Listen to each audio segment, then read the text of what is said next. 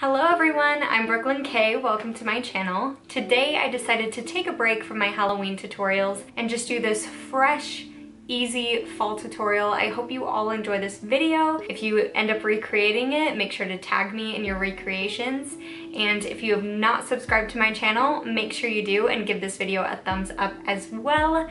And with no further ado, let's get into the video. So starting off, you want to make sure your skin's prepped. Always prep your skin. I feel like I've said this a million times before. So now I'm going to prime with the e.l.f. Putty Primer. I've been loving this. I think it's a great primer and I feel like my skin really does look better. Like I feel like on the days I don't use it, I'm like, what is going on? And on the days I do use it, I'm like, wow, my makeup looks so good. If you really want to see if a product works, stop using it for a while and then try using it again and you'll see if it really works.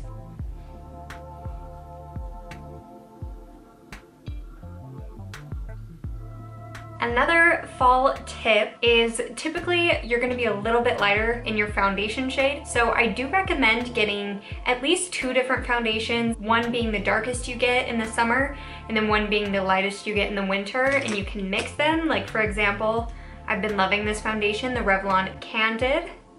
So I have 320 and 220. I mix them when I'm kind of in between my tannest shade and my lightest shade, but right now I'm fitting into the lightest, so that's what I'm going to be using today. Oh, and I realized I haven't talked about these, but this is a sponge I got on Amazon. They come in a pack of like 5 and it's only $7. It's such a good deal, and these are such good sponges. Like I feel like they're how the original Beauty Blender felt. They're awesome. And the reason I really like this foundation is because it covers nicely. It's like a medium coverage, but you can build it up to be where you like it to be.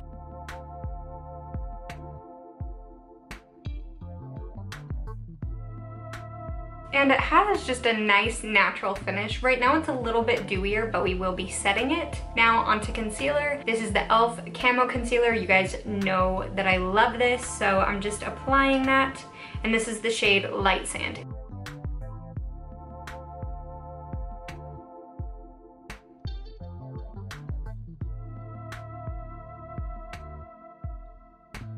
And then I'm gonna hop off camera and do my brows and I'll be right back. Alrighty, so my brows are done and I have powdered, and I feel like with fall, people don't like as much glow as they do in the summer, so I've been skipping on highlighter and I've loved how my skin has looked, so let's move on to the eyes. So a really important part of fall and just makeup in general is picking a palette that is flattering for your skin tone. So for me, I'm pretty warm, bordering olive. I look a little green when I get really pale, so I like more of the warmer shades. If you have a cool skin tone and you're more of like a pinky tone, typically cooler toned eyeshadows look good on you. So neutrals, neutral browns, kind of like the mauve colors, but I love warm orangey tones. Okay, so I have one eye already done. Now let's get into it. I will be adding lashes, but I didn't really want to be wearing lashes on one eye and not the other because I would feel a little too weird, so let's begin. So the first palette I'm taking is the Morphe 3502 palette. I love this one. I think it's such a great fall palette. I'm taking this shade right here, and this is a Morphe 505 brush, and using this as a transition shade, just buffing that into the crease.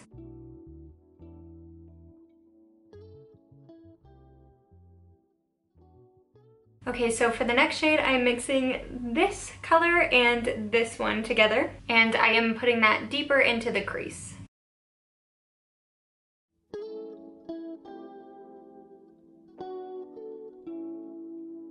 Dipping into the olivey brown shade and this shade here, I'm going into the outer corner.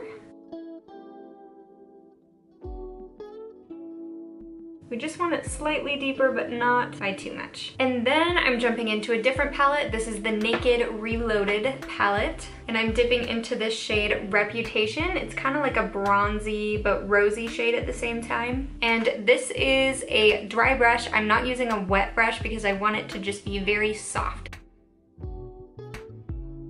Next up, I'm taking a flat shader brush and I'm taking the black shade in this palette and I'm pushing it right into the lashes. And now taking a small brush, I'm doing a mixture of these browns, so the dark brown and this medium brown, just to smoke out that liner. And I want it thickest on the outer portion.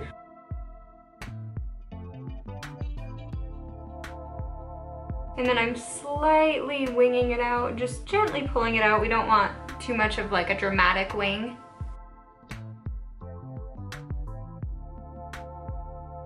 And then I am taking a gel liner. This is a Twist Up by Bobbi Brown, and filling in my tight line. This helps make the lashes look a little fuller. For the lower lash line, I'm taking the nice olivey color we used earlier. This just helps make sure the bottom of the eye is not lost.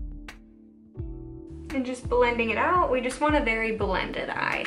Now moving on to lashes, I'm going to be applying the Kiss Little Black Dress lashes, and I will be right back. Alrighty, so I have lashes on. I love these because they are the perfect lash for me. They're nice and subtle for like everyday wear, but they're not too much either. Next thing is we're gonna highlight the inner corner. I'm taking this shade. It's not completely matte, but it's not quite satin either.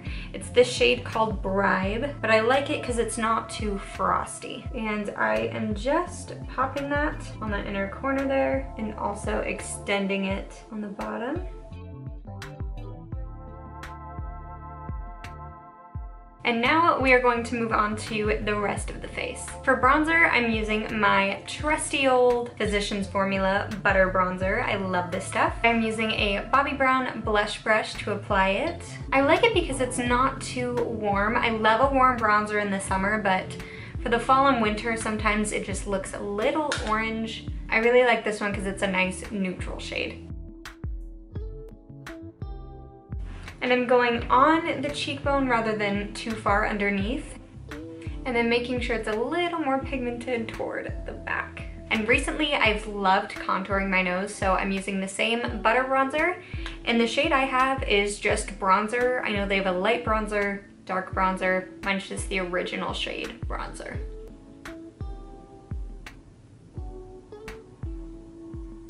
And then just toning it down. This is a concealer brush that I typically use just to make sure it's not too much. Now for blush, I love this color in the fall time. It is called Ginger by Laura Mercier. I'm sure I've used it before on this channel. I just freaking love it. So just taking that on a JH04.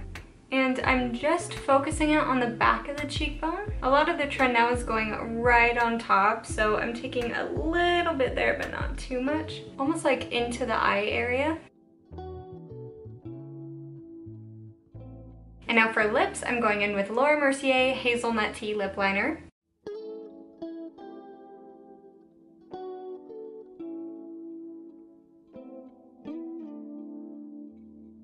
Okay, so I just rubbed in that lip liner into my lips. I had a little chapstick on from before I started this. And then I'm going to put on some lip gloss. This is the Marc Jacobs Sugar Sugar. Then I feel like I need a teeny bit more blush. It's just not showing up the way I like.